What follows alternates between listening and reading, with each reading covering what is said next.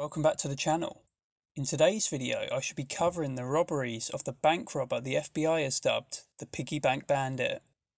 The FBI surmised that the bandit hit their first bank in December 2020 when they robbed a bank in Tempe, Arizona. Since that date, they have attributed 5 more banks to the bandit's statistics.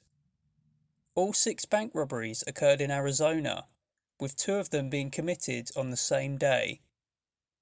The FBI are seeking the white, 5'6" to 5'8" suspect, presumably aged between 25 and 35.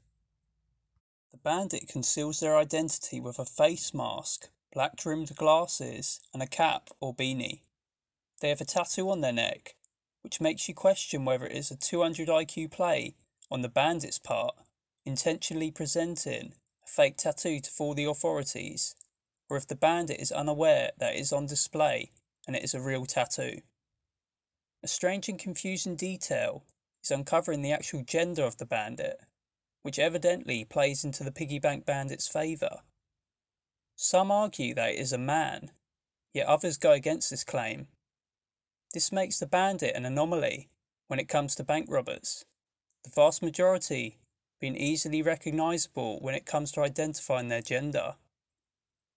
On arriving at a bank, the bandit reaches the teller counter and hands over a note implying that they have a concealed weapon and want money.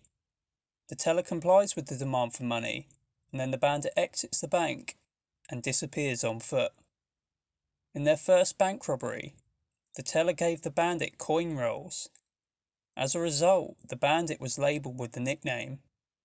At the time of this video, the bandit has targeted and been successful in 3 December 2020 robberies and 3 robberies in February 2021.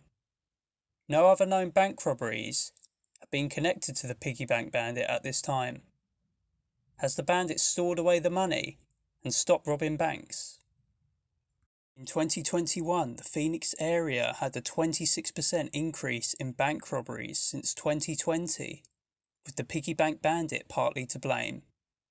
2 other serial bank robbers, one being the Back Again Bandit, were operating in the area at the same time. Both of them are now behind bars. Still free, and with no known activity since the final sighting on the 26th of February 2021, the Piggy Bank Bandit mystery is unlikely to be resolved unless the bandit decides to go forth with another robbery.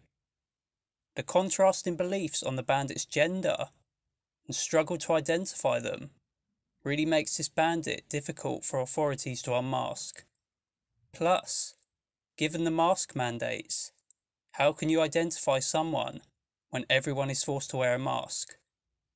What are your thoughts on the Piggy Bank Bandit? Be sure to comment below. As always, thanks for watching.